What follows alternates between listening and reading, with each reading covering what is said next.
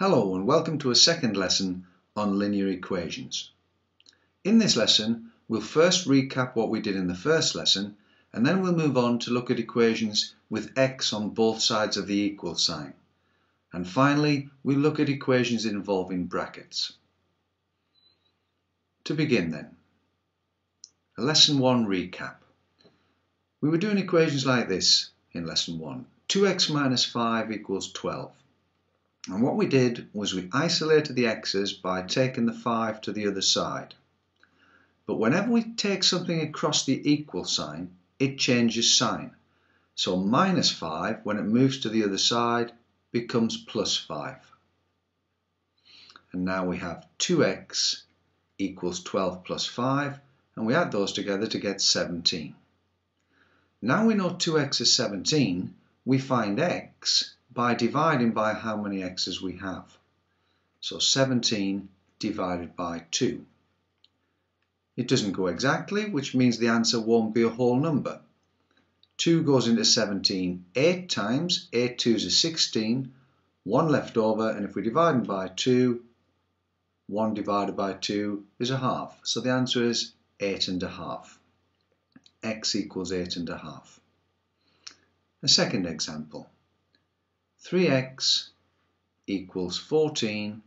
We isolate the x's by taking the 9 to the other side, but plus 9 on the left, when we take it across, becomes minus 9 on the right.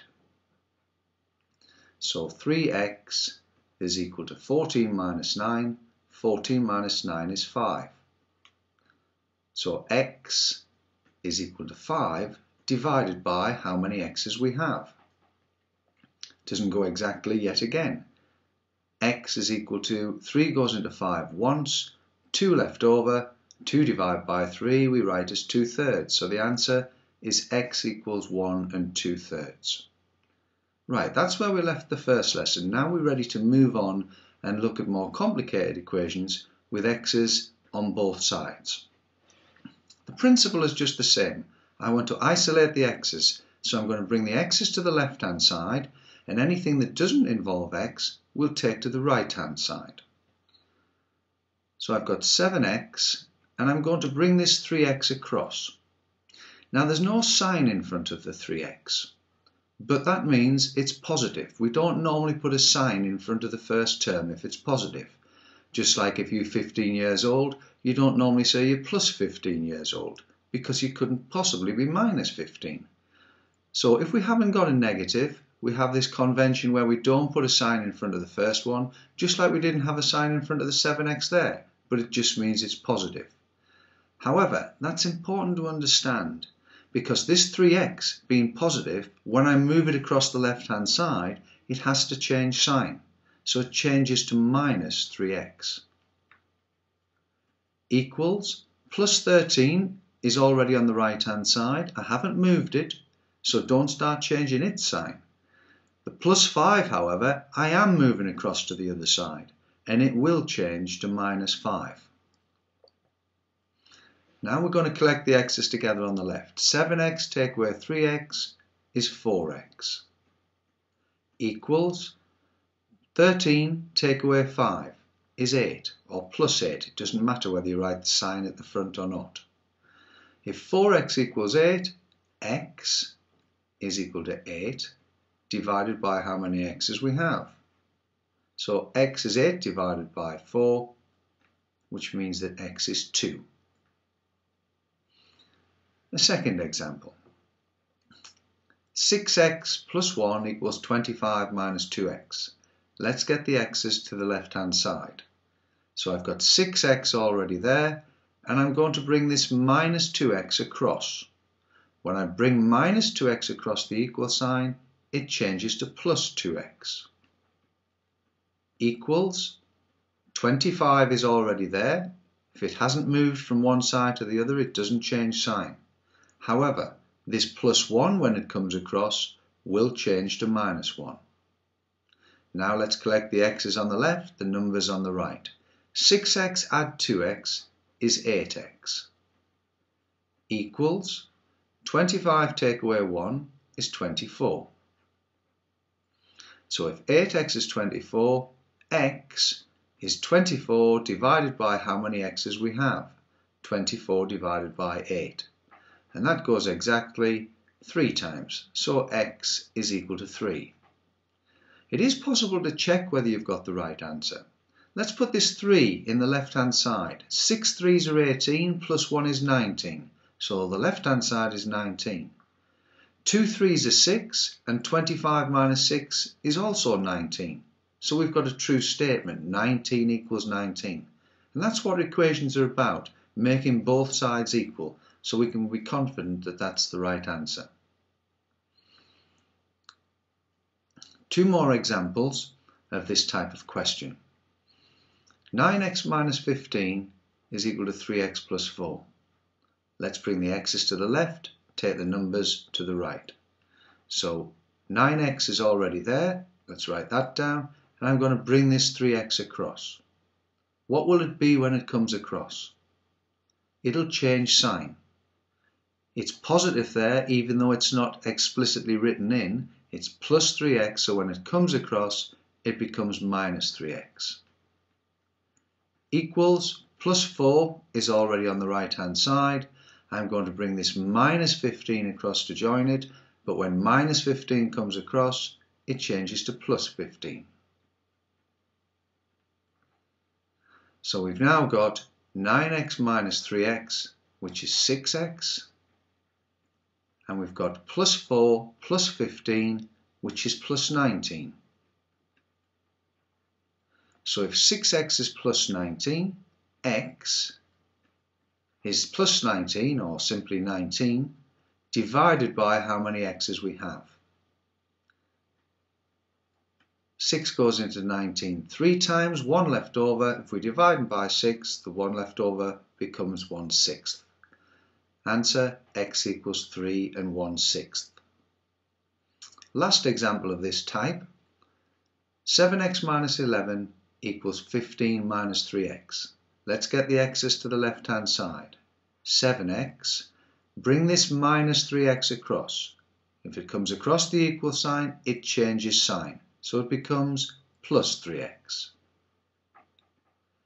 Equals, 15 is already there. If something doesn't move, it doesn't change sign, so it stays as plus 15. This minus 11, when it comes across, will change to plus 11. Collect the x's. 7x add 3x is 10x. Equals 15 add 11 is 26. So x is 26 divided by how many x's we have. So we can say x is equal to 2. 10 goes into 26 twice, 6 left over. If we divide by 10, the 6 left over becomes 6/10. Or you could say in this case, since you're dividing by 10, we could say 26 divided by 10 is 2.6, which means the same as 2 6/10. We'll now move on to look at 4 equations involving brackets. So we've got 2 multiplied by the bracket x plus 5 equals 16. And all we do is multiply out the bracket, and we have a lesson on expanding brackets if you've forgotten how to do that. So 2 times x is 2x. 2 times plus 5 is plus 10. We multiply everything in the bracket by the 2 at the front, and that's equal to 16. Now this is a simple little equation now, like the ones we did in lesson 1. So let's take the 10 to the other side to get the x's on their own. 2x equals 16, and we take the plus 10 across, it becomes minus 10. So 2x is equal to 6. 16 take away 10, which means that x is 6 divided by 2, the number of x's we have, to give an answer of x equals 3. And I can check that. If I put a 3 in for x, 3 add 5 is 8, and if I times 8 by 2, I do get 16. And that can give us confidence that the answer x equals 3 is correct. Second example, 3 multiplied by x minus 7 equals 6. multiply out the bracket. 3 times x is 3x. 3 times minus 7 is minus 21. Equals 6.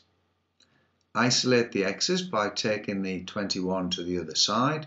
We've got 6. Take the minus 21 across. It becomes plus 21. So that gives me 3x is equal to 6 plus 21 is 27.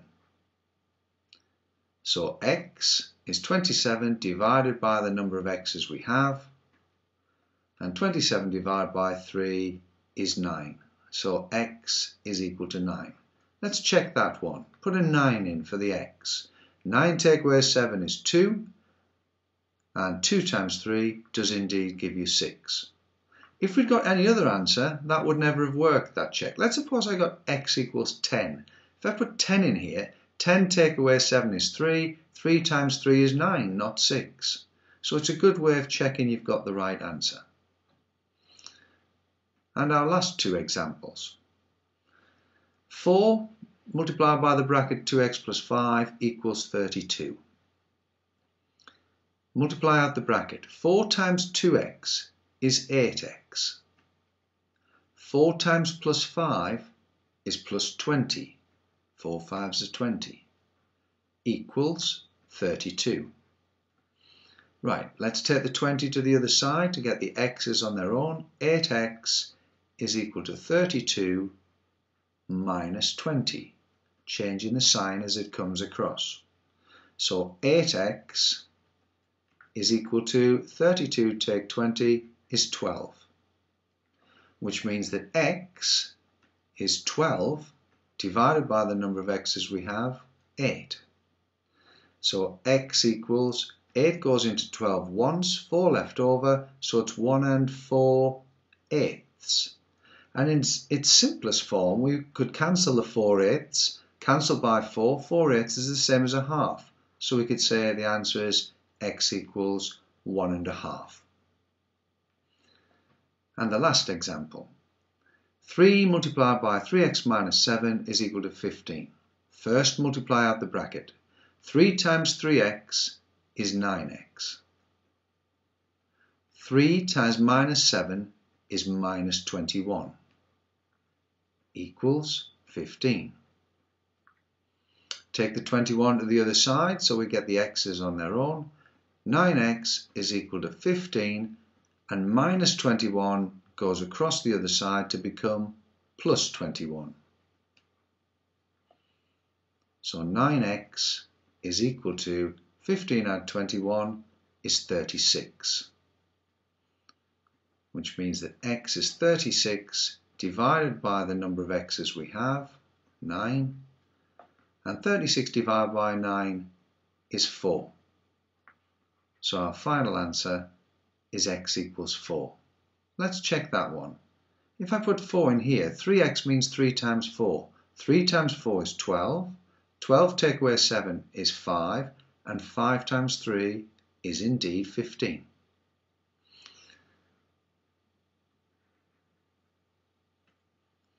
Right, that concludes this second lesson on linear equations, and we've now covered all the material you need for foundation tier GCSE.